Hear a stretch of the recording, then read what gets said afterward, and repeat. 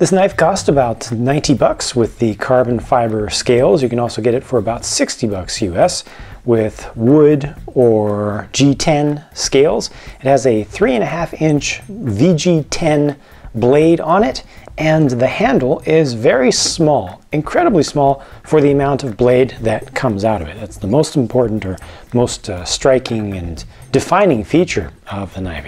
It's just really intended to be small and light and thin, even down to the pocket clip. I really appreciate this pocket clip because it allows you to get this very deep down into your pocket.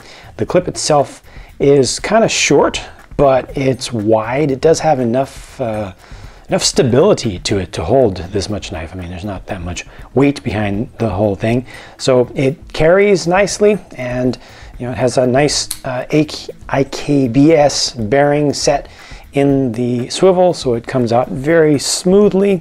It locks very securely, and there's a nice amount of weight in that blade. It's actually very blade heavy relative to the handle. The liners are actually titanium, so all this back here is very light, but it handles nicely. You get a good balance right there around your fingers, so I was actually pretty happy about that. Nicely finished blade. I like that satin finish on it, and I have not even honed this yet. Not even a little bit. I haven't even tried. I haven't even felt the need to. It's a little bit rough, if you look at the final grind there at the edge, but there's almost no distinguishable burr on this, and it's very sharp right from the factory, so I was happy about that. I also like the finish of the back of the blade. Here it's smooth and round.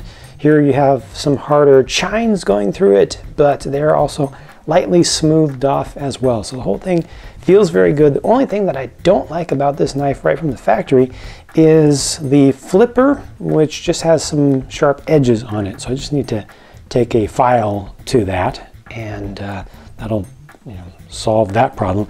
It's good that for such a small little area and how short that is relative to the length of the blade, they do give you some good traction there with some fairly sharp cuts, but it's just the corners that need to be filed down a bit.